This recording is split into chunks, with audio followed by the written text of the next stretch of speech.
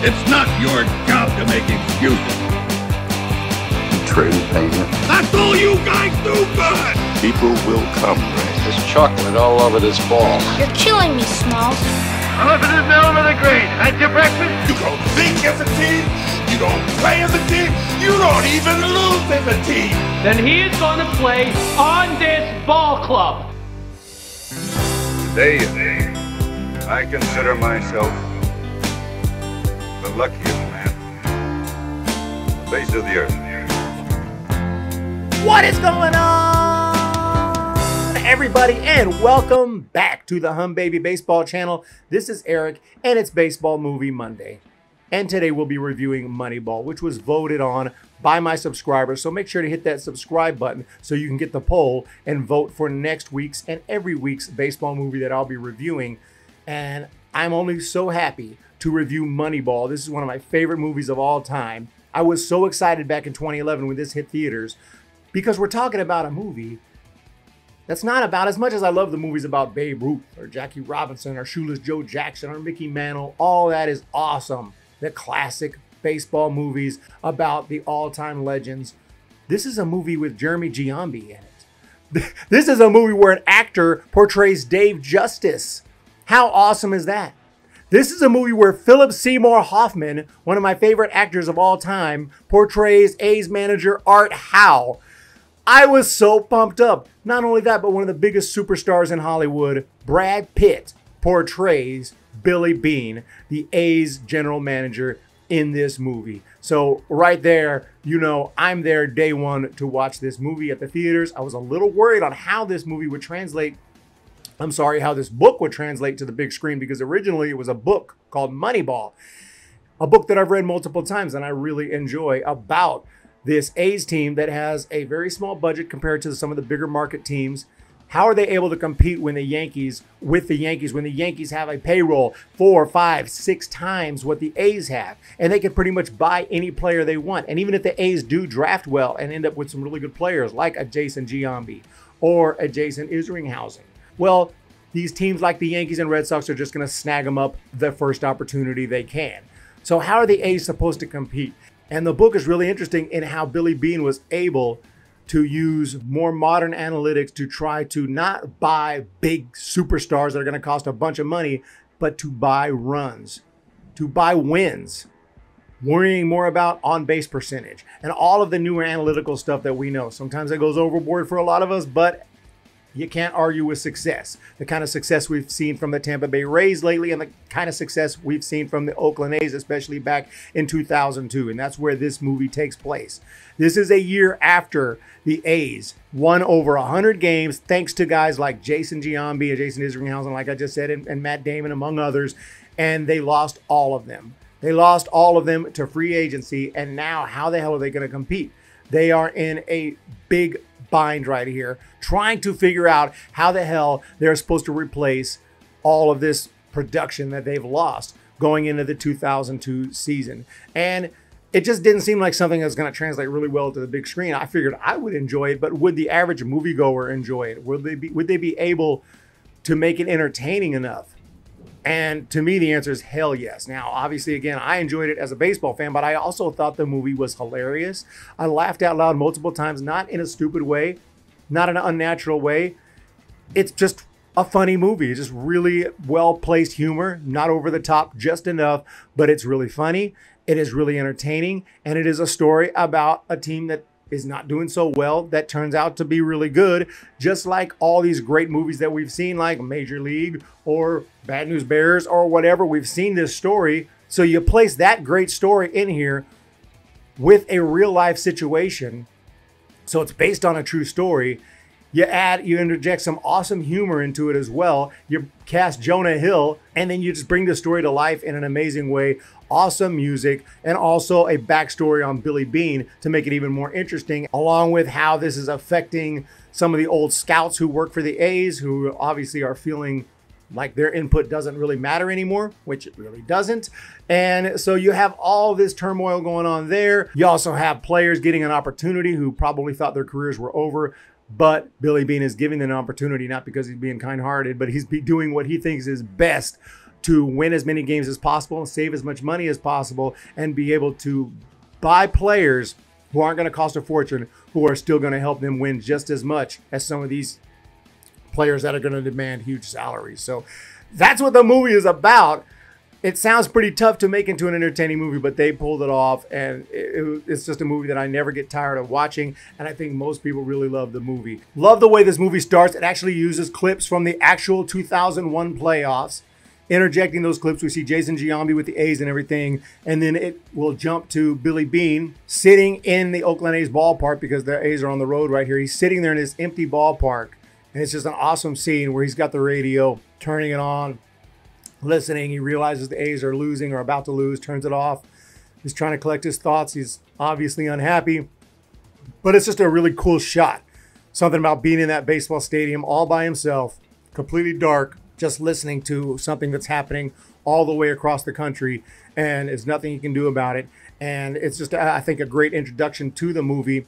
And then we kind of hear some awesome splicing in these radio shows where we can kind of hear what's going on, and as sports fans we can digest, we can understand exactly what's happening. Even if you're not a sports fan, they make it pretty clear, you know, talking about it. The Yankees, the A's are practically a farm system for the Yankees. They just grab whoever they want, and you can see how this offseason is not going very well, and they're losing all their great players, and the A's are in big trouble. And then there's that great meeting between Billy Beane and the A's owner, I would assume, where he's talking to him saying, I need more money. I need more money. What am I going to do? And it's a kind of a realistic discussion where, you know, the A's owner is like, look, we are not a big market team. We have to survive and do what we can within the confines of what we have. Did that exact conversation take place? Probably not, but it was realistic looking enough. I could see a similar conversation taking place, and it lets the audience know exactly what's going on. So we can actually see some dialogue between the owner and the GM here to get an idea of what's going on. Then you got Billy Beane heading over to Cleveland, and this is an interesting scene where he actually meets with another GM in person to kind of wheel and deal, discuss trades and things like that. It didn't come across to me as very realistic. Most of that stuff would be done over the phone, but this is a way that he's able to see Peter Brand and eventually start seeing how, why is this GM, because he's trying to work a trade here. He's about to get it done, it looks like. He's making some progress, and then Peter Brand, this young, overweight kid standing in the corner, tells him, no, don't trade this guy. And he says, oh, he's off the table now. And Billy Beane's like, why is he listening to this kid? What does this kid know? So it is an interesting way to make him meet Peter Brand, who is not a real person. It's more of there is a person he's kind of based on, but they changed his name and everything. He's more of a composite character based on 2 or 3 existing guys. And I kind of agree with that, because it makes the movie a little bit better without, you know, having the realistic situation. You have 3 different guys that Billy Beane is working with and everything. I think it's just a lot more fun as a movie where you just have the one GM in Billy Beane and he's playing off Jonah Hill. And I think that just makes the movie that much more entertaining. And it's fine. Jonah Hill's a composite of multiple different guys. But ultimately, he is the Yale graduate genius who explains what he's doing to Billy Beane. He explains why he liked that guy and why he would not pay as much money as the Yankees and Red Sox are for some of the guys, especially he mentioned Johnny Damon. How Johnny Damon's a really good player. He can produce some runs. He can steal some bases. He's a good baseball player, but is he worth the $7.5 million a year? No. And he tells Billy Beane, hey, man, I think it's a good thing you lost him. Again, these conversations probably didn't take place. I don't think he flies over to Cleveland to make deals face to face, especially with a room with all these guys in it. They're all Cleveland Indians guys. Like, where's Billy Beane's guys? It didn't really make sense, but it was a way for him to run into Peter Brand. And then he ends up hiring him, actually ends up buying him.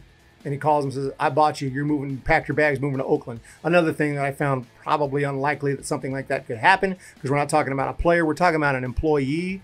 I don't think you can just buy him and force him to move all the way to Oakland from Cleveland. But, hey, we'll accept this, because this sets the stage where, yeah, Peter Brand and Billy Beane working together on this new analytical Moneyball system. And then you have this great scene at the meeting with all the scouts.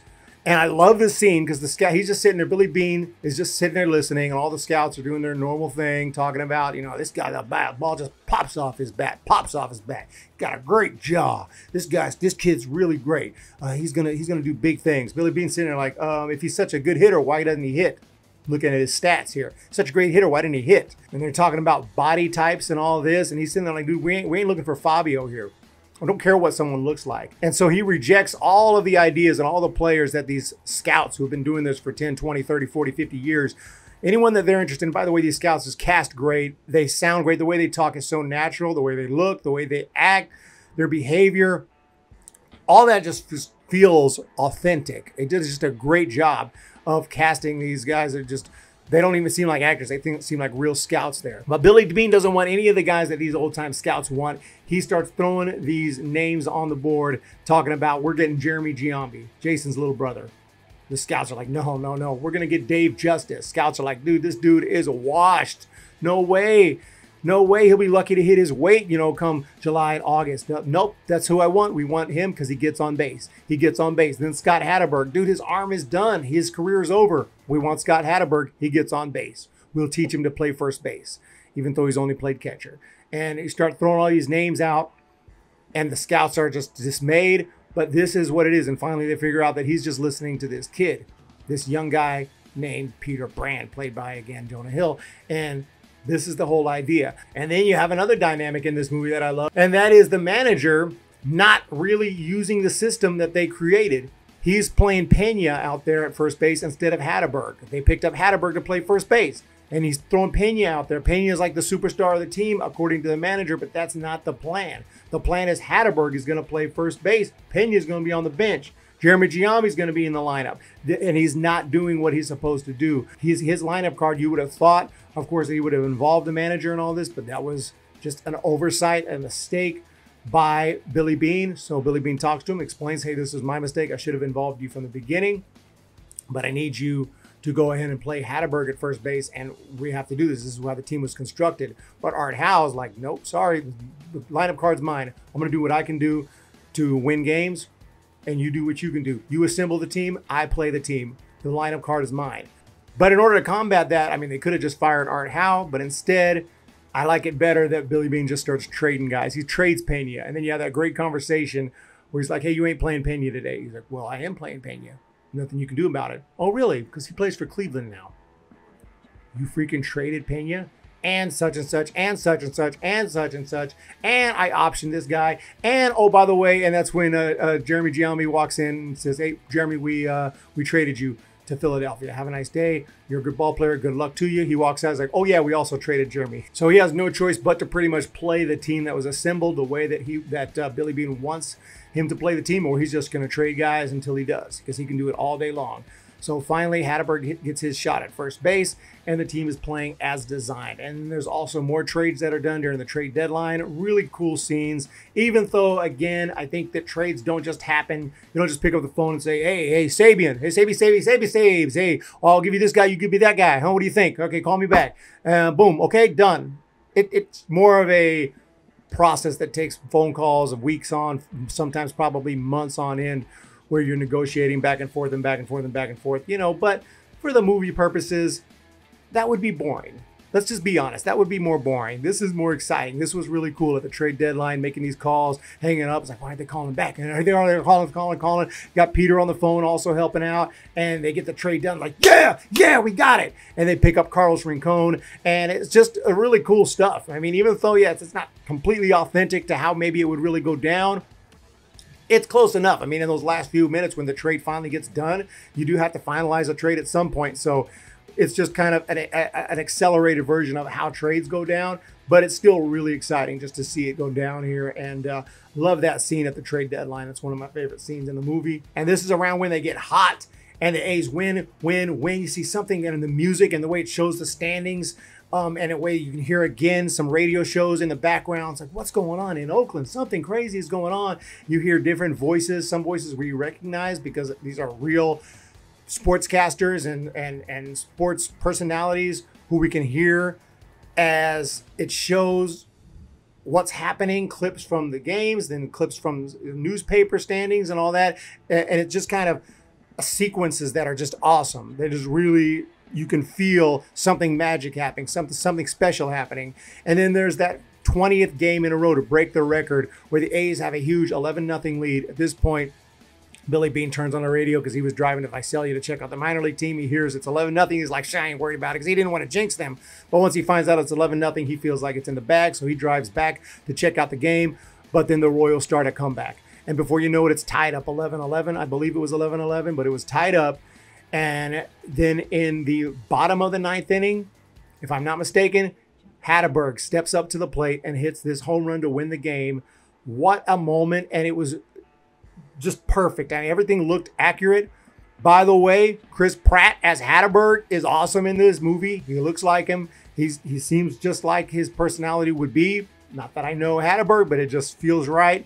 And that home run, that whole recreation was on point. And they also used a few clips from the actual event. I love that they do that. And it all lines up because they have it so perfect that when they show the real event, a little clip from the real event, kind of edited in to the dramatized version, it is seamless and it's really cool. And that moment is so awesome. Every time I watch it, I have to bust out YouTube and watch the real clip too. So just a great moment there with the Hatteberg home run to win the game, and the celebration and everything is so awesome. But then we get, of course, the discussion of how Billy Beane's, as cool as it is, he wants to win a ring. That's his ultimate goal. He wants to win a ring. They don't win the ring. He gets offered a job to go be with the Red Sox, which he declines to stay with the A's. And the Red Sox end up winning the 2004 World Series using a similar model that Billy Beane had been using. But the movie's really edge of your seat as far as just rooting for this team. And the flashbacks, too, that I haven't really talked about. There's these flashbacks that show Billy Beane's earlier career. And there's a young actor who portrays the young Billy Beane who really does look like a young Brad Pitt. It's pretty amazing, but he looks pretty good. It doesn't really take me out of the movie at all, even though it's a different actor who portrays the younger Billy Beane. Struggling as he got drafted, it shows how those old drafts would take place, how the old the scouts would go speak to the family and the kid and be like, this kid's got 5 tools. They were just worried about the 5 tools, which isn't really the best way to draft. Just because someone can run, just because someone can throw, and just because someone can field, hit for power, that's all well and good, but you need to be able to do something at an elite level, especially hit at an elite level. Otherwise, you're not going to make it. You can be the fastest runner in the world. You can have the greatest armor in the world. If you can't hit, you're not going to make it. And that was Billy Beane's problem. I mean, obviously, he could hit to some extent, but not at a major league level. And so it shows a lot of those great flashbacks. Also, a relationship with his daughter. Also, a little bit of the relationship with his ex-wife and her new boyfriend or whatever. And he's great. Those scenes are, they're not really extended, but they do bring a bit of humanity to the characters, and especially Billy Beane. And you feel for him. He's trying to, have a relationship with his daughter, and she's awesome. They go to the guitar store and she's playing a guitar. All that really adds something to the movie. And it makes this a movie that's for everybody. It's just got everything. It's a lot of fun, and I really love this film. There is a couple of odd edits that nobody would probably notice but me. There's a point in that game with the Royals where the Royals are actually coming back. The A's pitcher gives up a hit, and he's walking off the mound like disappointed. And all of a sudden, in this short clip, you see all the fans stand up and start cheering simultaneously. And they're supposed to be A's fans. This is in Oakland. It made no sense. It was really brief, but it was one of those weird edits because when they make these baseball movies, I think they're at the park. They have everyone sit in the same section. They're like, okay, everyone now stand up and cheer. Okay, everybody now, do this, do that, do this. And they get the clips, and then they edit together and make it look real. But I think they just used an awkward clip that didn't fit. All of a sudden, the A's fans stood up and started cheering like crazy at an awkward moment after the A's had given up a hit. Like, it didn't make any sense that they would be cheering, especially not all at the same time. And the hit had happened a few seconds ago. It was just one of those, just an odd edit that nobody would probably notice but me. But I'm going to point it out because I saw it. I was like, that didn't work. That was weird. But other than that, you did have this storyline about the soda machine. Dave Justice is like, what? I gotta pay $1 for a soda. I don't think that's real. If it is, then I apologize. I guess it's not a problem, but I do not believe that A's players had to pay for sodas. And then later when Billy Beane made a trade, he was on the phone with another GM making a trade. He's like, oh, by the way, you also got to pay for our players' sodas. The soda thing was a weird story. Like, why did you have to throw in the soda machine thing and pay for the sodas? And you're not going to make a trade and like demand the other GM pay for your players' sodas. That's just odd. Like, you're going to have sodas for the players. I mean, that's just how it is. Players get their drinks for free. But anyway, so you had the soda storyline that I thought was a little out of place. And there's a few little things here and there, like kind of like the fans thing where I'm like, ooh. But most of the baseball looked great. You saw Dave Justice taking BP. The dude looks like he can hit. That actor has a great swing. And most of the baseball looks on point. Chris Pratt looked, his mannerisms were on point. They just showed enough. You know, they didn't show too much, like where you saw anyone who like, dude, that dude can't pitch.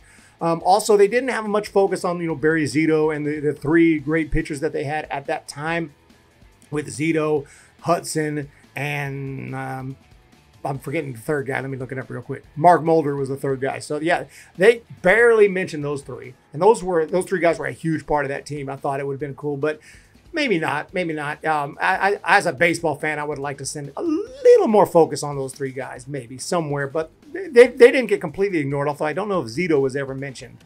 I would love to see a little Zito in this movie. The movie is fantastic. An absolutely awesome watch. Entertaining all the way. Funny, funny, funny. A very funny movie that will keep you laughing, keep you engaged, entertained, rooting for this team. And just a fantastic story.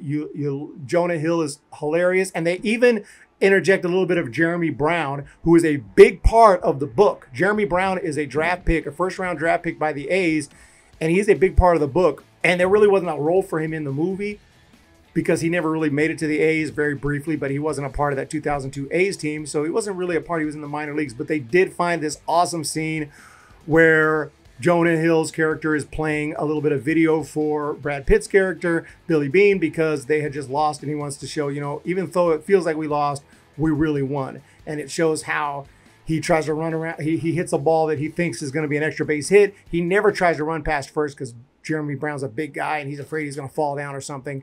But he's going to go for it. He falls over after he passes first base. It's so embarrassed. He crawls back to first. He's like, oh, my God, I can't believe I fell down. And everyone's like, bro, the ball went over the fence by 50 feet, and it was a home run. And so he runs the bases. And that was a really cool shot. It looked, I thought it was a legitimate clip from the Visalia Oaks when I first saw it, this movie in theaters. I was like, is that real? It looks real. But it wasn't. It was actually recreated, a recreated clip. I don't know if it really happened, so maybe it wasn't recreated, but it was dramatized, and it looked so good. It looked like real minor league players at the minor league ballpark, and it was really, really awesome. So, so much of this movie is just authentic looking. Even though they took a lot of liberties, most of the liberties I don't mind. A few of them are a little bit, you know, don't really get it, like the soda. But overall, the movie is fantastic. I love it. And let's get some ratings for this movie. As far as comedy in this movie, I got to give it a 9 out of 10 because it's really a funny movie. As far as, you know, it's not going to be a 10 out of 10, you know, laugh fest. This ain't Austin Powers, but it's still really a funny movie. So I'm going to give it a 9 out of 10. As far as the drama, I'm going to give this movie a 9.5 out of 10. It has really got some good drama. Really, you're on the edge of your seat rooting for this team, and it's just everything is spliced together and edited in a very effective way. So awesome. The baseball reality, I'm going to give it a 9.5 as well. It looks real. The players look like they know what they're doing. The only reason it's not a 10 is because of some of the crowd reactions at times, like I mentioned, looked a little bit fake. Also, since this is a movie based on a true story, as far as authenticity goes, I'm going to give this one a 7 out of 10. There's a lot of liberties taken for sure, but most of them I definitely understand. Overall, I'm going to give this movie a freaking 9.5 out of 10. This is a freaking masterpiece in my opinion. Fantastic baseball movie. Do not miss Moneyball. Let me know what you guys think in that comment section down below if you've seen it and what did you think. And look forward to the next baseball movie next Monday. Make sure to look for that poll and vote on it. I cannot wait. Moneyball. Do not miss this movie. And it's got a great cast. Robin Wright is also in this movie as Brad Pitt's ex-wife. Robin Wright, a.k.a. Claire Underwood. This has got a great cast. And it is a lot of fun. Don't miss it.